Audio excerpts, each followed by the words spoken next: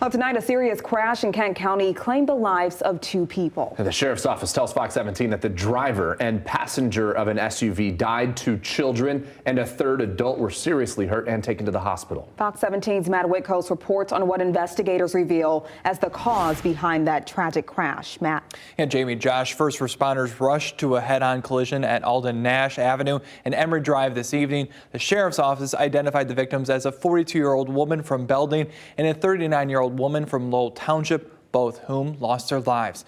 The Kent County Sheriff's Office says the 42-year-old driver had her 5 and 11-year-olds in the back seat. They were listed as currently as serious condition.